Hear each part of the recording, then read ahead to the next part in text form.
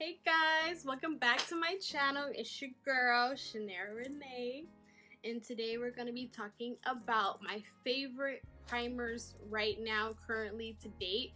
I've been switching them around, trying different ones, so just to make sure that I have different ones. So I have mattifying primers, I have hydrating primers, I have pore filling primers, and I'm going to go ahead and give you guys my take on what is my favorite, what is my least favorite, what am I loving, what am I not liking, and things like that. So if you are interested in how I think of these primers that I'm going to be talking about, stay tuned. Alright, so here we go. The first one is an oldie, but it is a goodie, and I personally love it a lot. And this is the Fenty Beauty, actually let me get the Pro Filter Primer, Retouch Primer. I got this as a set when I bought the Fenty Beauty foundation. I think this is really good. Even if you don't use the foundation, it's really nice on my skin. Overall, my foundation laid beautifully. It was really nice. I didn't have any problems, any issues, anything like that. So I personally love this primer. I've heard from other people though that this primer has changed its formula. I'm not sure. I got this when the Fenty Beauty, when they launched their foundation. It was like 2 years ago, like 2000. I have no idea. But good news is this is like the original foundation and primer formula, so I don't know what they did to the other one. I'm not sure, but I do know this one is really nice. Once I get done with this one, I may buy the travel size just to see if it's the same thing as the new one. So hopefully, I don't know what people are saying, but they are saying that it is different, but I'll be the judge of that and I'll let you guys know. But as of now, go to. And the really good thing about this one is you can mix this with anything. You don't even have to worry about it, and it's fine. It's not a big deal. So moving on, this is a new favorite of mine, Holy Grail. So good, so nice. It's also featured in the 21 Days of Beauty sale at Ulta, and this is this is the No POREBLEM primer. So it's basically able to basically blur out all of your pores and things like that. It is so smooth. It's like a baby's bottom. It is so smooth. It glides right on. I never had any when I put on my foundation, it never like slips or slides or moves around. It stays, girl. This is so good. It's so good. You guys should definitely try it. If you haven't tried it, I would most definitely believe that you guys should at least go ahead and buy it and purchase it for the 21 Days of Beauty.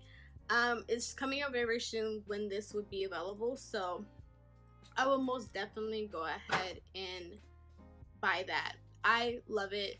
It's my holy grail. I don't even have anything to I don't even have any words, but it's really good, and I think that you guys should most definitely use that. It's good, period.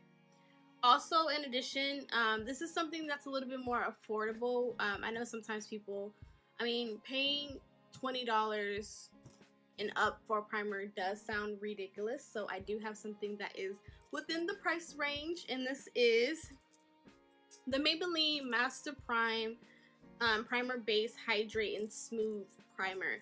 This one costs, I believe, like around, I would say from $5 to $8. So it's very cheap. I usually go ahead and use these two together. So this is the hydrating primer plus the hydrating. This is the Dewy Maybelline Fit Me, which I'm actually currently using. Really good drugstore products. This is combination. You're not spending anywhere near $20. You can't go wrong with that at all. So I would most definitely use that. They have other ones too. They have one that's hydrating, one that controls redness. They have one that helps you with your pores, and they also have one that's probably like a mattifying primer. So they have different types. So whatever your skin type is, I would definitely use the primer that is associated with that. I like it. I like it a lot. Period. Then these next two are basically ones that I'm trying out for this month, and I think I'm going to be trying out these for, you know, until I'm done with these and they're empty. So one of them is they're both travel size. So before I purchase anything, I always use the travel size. I'm not gonna sit there and purchase a full product and then come to find out I don't like it. This is the Milk Hydro Grip Primer. I actually like this. This one and this one may start becoming my favorite, my top favorite. I like it a lot. It's interesting, and I never really had that tacky feeling on. I'm still using it, I'm still testing it out, so I don't really have like a clear decision if I'm liking it, if I'm loving it, if I'm hating it, if I, you know, I don't really have a clear decision. But what I am thinking is by the end of April, I want to do an updated version of my foundations and my concealers and also my primers to let you guys know how I am feeling about this product. So I'm still using it. By the end of April, this should be done, and then that way I can decide if I'm gonna buy the full size or if I'm just gonna sit there and call it, you know, take that L, catch it, and live with it. Alright, so next is, this one is expensive, girl. The full size of, this is the Tacha, I don't even know if you guys could see this, but this is the Tacha, the silk canvas mini size. This is $20. The full one is $52. Yes, you heard, $52. And it really pains me to like say this, but I like it. Like, don't get me wrong, it's really nice in texture. The only thing is it does leave a white cast on my face. I only put a little bit, you know, and it's nice, but is it worth $52? I don't know. I'm still debating. I haven't really picked this one up. Besides, the ones I've really been picking up is the Milk Hydro Grip and also, of course, my No POREBLEM primer. Hey, I got myself. And those are the only two I've been recently really digging and really liking. The Tacha I haven't really been using. Like, sometimes I have to force myself and say, hey, let's go ahead and, you know, use a different primer, and then I'll go to this one, which says a lot. I don't know if it's worth $52, to be honest. I mean, maybe if I got it for free, great, awesome, but am I gonna sit there and purchase a $52 primer? Sis, I don't know, you know. So that's just something that I am thinking about and considering, but you know, I haven't really, it's not something that I'm currently going to think about getting right now. So, you know, but we'll see. And also, before I go ahead and leave, there is one more that I really, this is not a primer, but it kind of fits into a kind of, not really, but I really wanted to talk about this BB cream because I have been on the hunt for a BB cream, and I wanted to let you guys know that the company is called Black Radiance.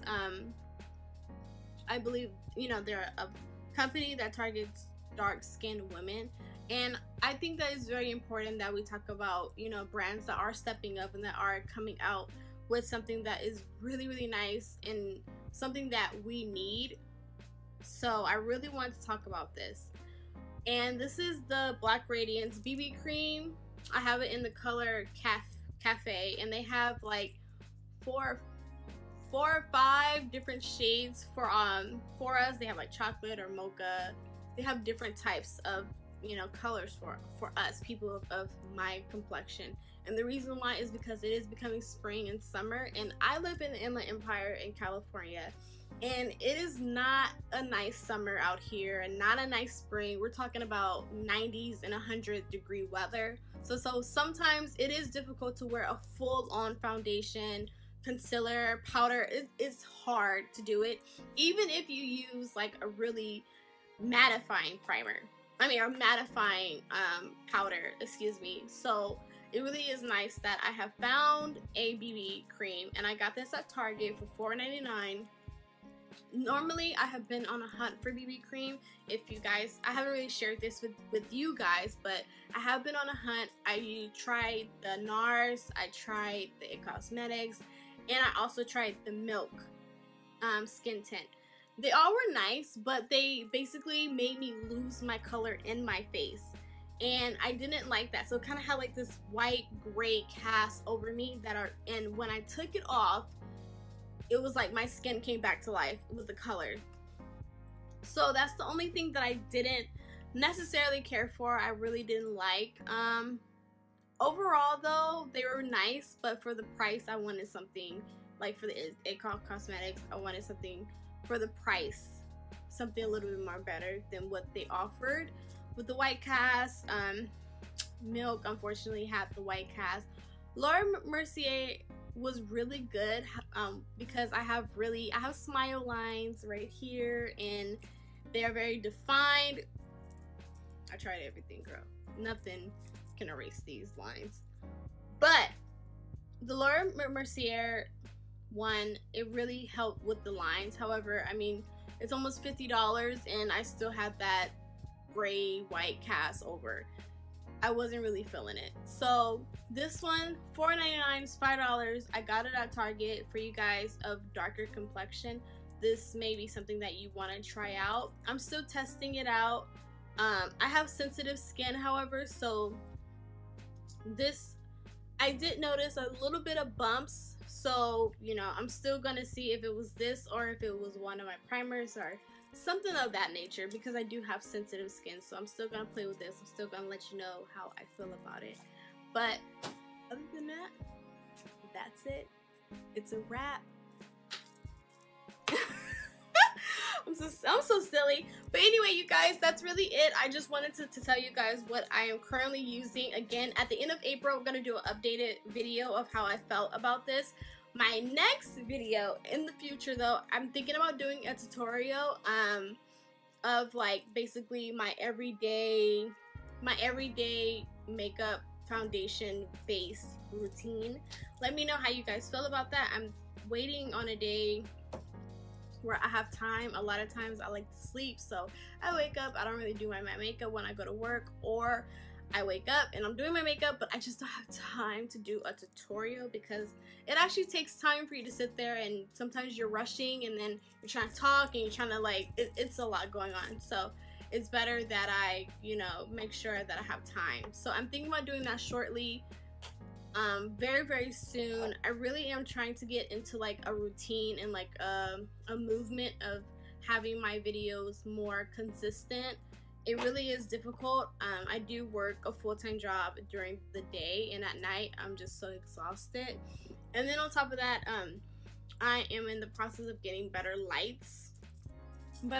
so I don't look as washed out. I don't look as like kind of like a, I want to be true to my color, which is why I prefer doing a lot of my videos in the morning time when the sun's right glaring in my window and I don't have to use all these different lights, because it just makes everything look better.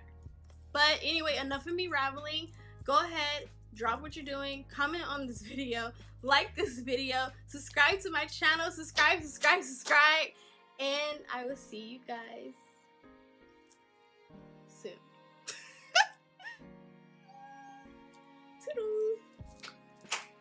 Okay, what was I doing? Oh, subscribe.